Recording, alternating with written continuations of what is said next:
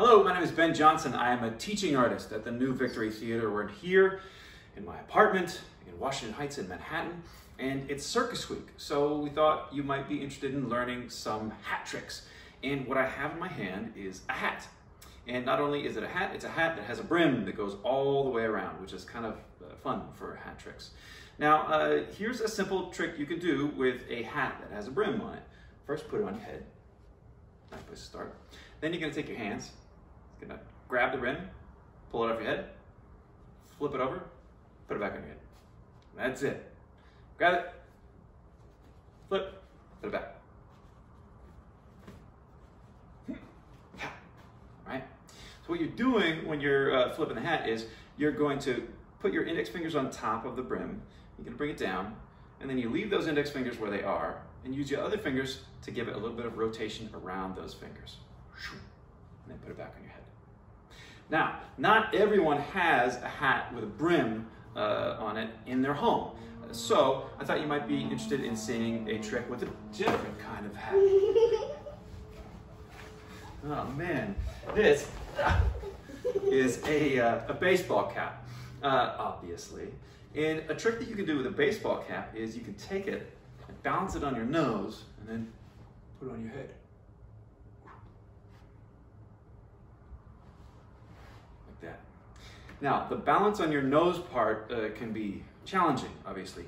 So here's the way you approach that. Like with balancing anything on your hand or your foot or your face, what you're going to do is you're going to watch the top of the thing. This in case is a hat. And wherever the top goes, you get the bottom underneath it. Get the bottom underneath it. And so for something small, it's going to be a lot of small little movements in order to keep it up. So, once more time, you're going to go on your nose, lots of little movements, and then let it rock back on your head. That's hat trick number 2. Here is our third and final hat trick that involves a different hat that lots of people have in their home. And this is a cold weather hat, or a watch cap, or a beanie, or whatever you want to call it. And the simple trick that we're going to do with this is we're going to flatten it out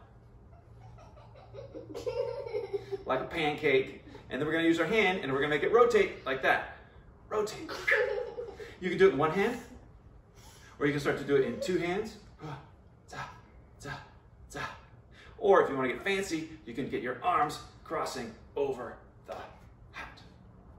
What you're doing with your hand is you're just taking the hat and you're giving it a little bit of backspin, and try to get it so that it rotates in one spot right there. So there you go.